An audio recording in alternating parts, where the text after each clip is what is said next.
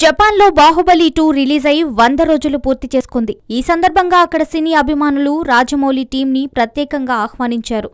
ఘన స్వాగతం పలికారు. తమతో పాటు సినిమా హాల్లో కూర్చుని వీక్షించే వరకు వదలలేదు. ఈ చిత్రం ప్రపంచవ్యాప్తంగా 1700 కోట్ల రూపాయలు వసూలు చేసిన సంగతి తెలిసిందే. ఇప్పుడు ఆ సినిమా కామ్రేడ్స్ కంట్రీ చైనాలోనూ విడుదల కానుంది. జపాన్ లో రాజమౌళిని చూసిన అభిమానులు ఆనందంతో చిందులు తొక్కారు.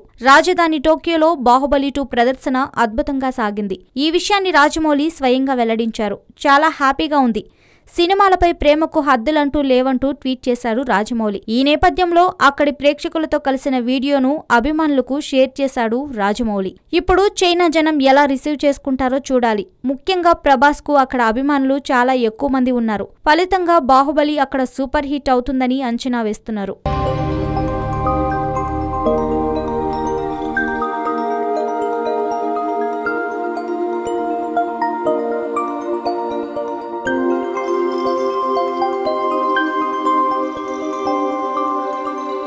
ఈ వీడియో గనుక మీకు నచ్చినట్లయితే లైక్ చేయండి, షేర్ చేయండి అండ్ సబ్స్క్రైబ్ చేయండి.